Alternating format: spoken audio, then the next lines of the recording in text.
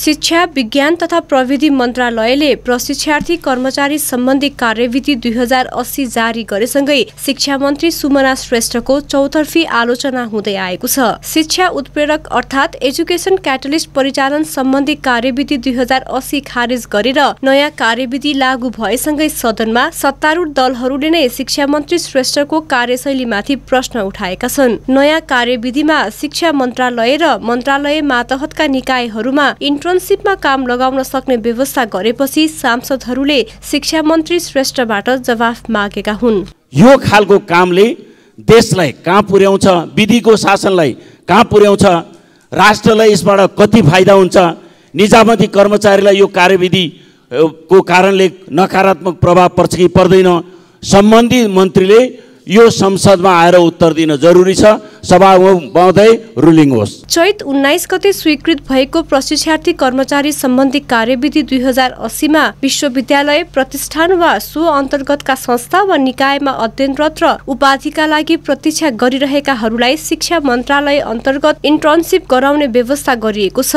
यो कार्यविधिले विद्यार्थीको रुचि, अध्ययन गरेको विषय, मन्त्रालयले इन्टर्नशिपका लागि निर्धारण गरेको क्षेत्रको आधारमा इन्टर्न विद्यार्थीको छनौट गर्ने विधि तोकेको छ। छनौटका लागि शिक्षा मन्त्रालयको शिक्षा महाशाखा प्रमुख रहने र सहसचिवको संयोजकत्वमा इन्टर्न छनौट तथा सिफारिस समिति रहनेछ। एक पटकमा 20 जना भन्दा बढी प्रशिक्षार्थी कर्मचारी राख्न नपाइने व्यवस्था कार्यविधिले गरेको छ। कानून बमोजिम गोप्य राख्नुपर्ने र प्रचलित कानून बमोजिम तोकिएकै पदाधिकारीले गर्नुपर्ने काममा प्रशिक्षार्थीलाई प्रवेश नदिने कार्यविधिमा व्यवस्था छ भने उनीहरू सम्बन्धित महाशाखा प्रमुखको मातहतमा रहेर काम गर्नुपर्नेछ।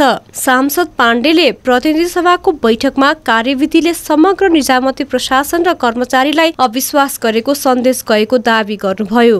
भइरहेका कर्मचारीलाई अविश्वास गरी बाहिरबाट प्रशिक्षार्थीको रूपमा भर्ना गर्दै ल्याउनु हुँदा 74,000 निजामती कर्मचारी माथि कस्तो प्रभाव पर्ला सरकारले सोचेको छ? के हेर्नु भएको छ देशको प्रधानमन्त्रीले? उहाँको सरकारका सबै मन्त्रीले आफू खुसी मन्त्रालय चलाउने छुट दिनुभएको हो।